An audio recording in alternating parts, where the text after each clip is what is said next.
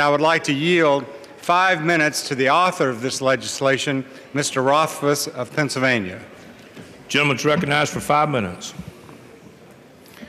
I thank the chairman for yielding, and I thank him for the support that he and the Energy and Commerce Committee have expressed for H.R. 3797, the Satisfying Energy Needs While Saving the Environment Act, also known as the SENSE Act. The SENSE Act is a vitally important effort that I have championed in various forms for nearly my 3 years in Congress. This bill recognizes the overwhelming success of the endangered coal refuse to energy industry in making my district in western Pennsylvania and others across coal country healthier and cleaner places to work and live.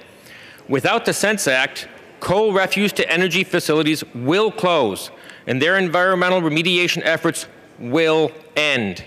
Contrary to the claims of this legislation's supposedly environmentalist opponents, the SENSE Act is a pro-environment bill.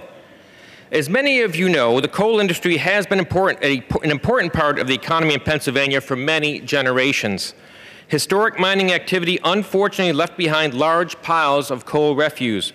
These piles consist of lower quality coal mixed with rock and dirt. For a long time, we did not have the technology to use this material, so it accumulated in large piles in cities and towns, close to schools and neighborhoods, and in fields across the countryside. This has led to a number of environmental problems that diminish the quality of life for many people in the surrounding areas. Vegetation and wildlife have been harmed, the air has been polluted, and acid mine drainage has impaired nearby rivers and streams. I have been to many of these sites and seen firsthand the environmental danger they pose. Coal refuse piles can catch fire, causing dangerous and uncontrolled air pollution. Runoff from these sites can turn rivers orange and leave them devoid of life. The cost to clean all this up is astronomical. Pennsylvania's environmental regulator estimates that fixing abandoned mine lands could take over $16 billion, $2 billion of which would be needed for coal refuse piles alone. We needed an innovative solution to this tough challenge.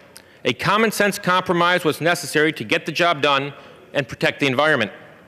That is where the coal refuse to energy industry comes in. Using advanced technology, this industry has been able to use this previously worthless material to generate electricity. This activity powers remediation efforts that have so far been successful in removing over 200 million tons of coal refuse and repairing formerly polluted sites across the Commonwealth and in other historic coal regions. Thanks to the hard work of the dedicated people in this industry, landscapes have been restored, rivers and streams have been brought back to life, and towns across coal country have been relieved of unsafe and unsightly waste coal piles. And they do say a picture paints 1,000 words, and that's what I have here. In the foreground is you have a waste coal pile that is under the process of remediation. In the background on the green hillside used to look just like the black foreground that you see here. This has been reclaimed. This is what's happening across Pennsylvania as we restore these hillsides. It's important to note that private sector leadership on this issue has saved taxpayers millions of dollars in cleanup costs. That is why Pennsylvania's abandoned mine reclamation groups have endorsed my bill, and that is why we have also earned the support of clean water advocates. Unfortunately, intensifying and inflexible EPA regulations threaten to bring much of the coal refuse industry's activity to a halt. This would leave billions of dollars of vital cleanup unfinished, lead to thousands of job losses, and endanger our energy security. The SENSE Act addresses challenges arising from the implementation of two existing rules: MATS, the Mercury and Air Toxic Standards, and CSAPR, known as the Cross-State Air Pollution Rule.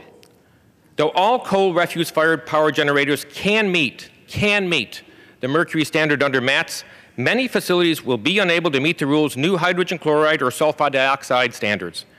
Contrary to what critics allege, the SENSE Act simply provides operators with alternative MATS compliance standards that are strict but achievable. Similarly, although coal refuse-fired power generators were provided sufficient sulfur dioxide allocations in Phase 1 of CSAPR's implementation, these facilities were allocated insufficient credits in Phase 2, which is set to begin in 2017. The Sense Act seeks to provide coal refuse-fired power generators with the same allocation levels in Phase 2 as in Phase 1. My bill also contains provisions to ensure that this change does not simply create a profit center for the industry. Credits allocated as a result of the Sense Act's implementation must go to covered plants, specifically those that use bituminous coal refuse, and they cannot be sold off to other operators. I'd like to yield the gentleman an additional minute. The gentleman is recognized for an additional minute. I thank the Chairman. In the last Congress, I merely attempted to exempt these facilities from MAT's compliance with SO2 and HCl. Building on my efforts, Senators Toomey and Casey from the Commonwealth of Pennsylvania offered a bipartisan amendment providing similar treatment for these plants within the context of both MATS and CASPR. While this proposal was supported by a bipartisan majority of senators, it failed to achieve the supermajority necessary to pass. What we are looking to achieve today is much narrower and far more limited than our effort in the last Congress, which received bipartisan support. This should not be a controversial or partisan issue. We want to hold this industry to high standards, but standards that they can actually achieve. My bill will help keep the coal refuse industry in business so that the local community, economy, and environment will continue to reap the benefits. The people who live near coal refuse piles and all the communities downstream of these hazards expect us to find a solution. I thank the Chairman for his time and cooperation with this vital piece of legislation.